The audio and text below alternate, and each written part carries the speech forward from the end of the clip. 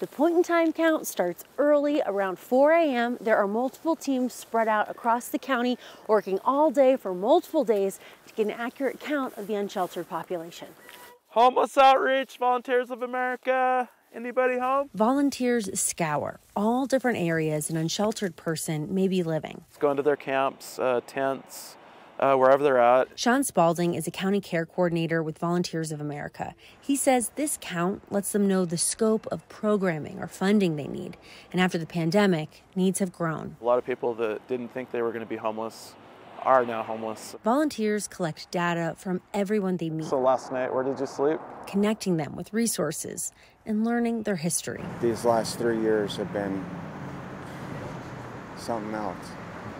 But what doesn't get us makes us stronger. Travis Ressler says he and his dog Roscoe are new to being homeless. He says it has been brutal. I'm usually warm and good to go, and this last month I got frostbite on my foot. Another nice layer to have. The volunteers give out tents, gloves, food, or blankets, anything to help. It's little things on the street, obviously, that matter most. Ressler says being homeless is humbling. Those little things seem grand, but it's the littlest thing, empathy, that's been hard to find. I always look at somebody and go, wonder where they went, wonder what they went through.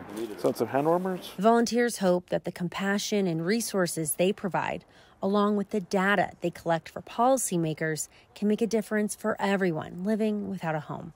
Reporting for Eye on Utah, Kelly Vaughn, KUTV 2 News.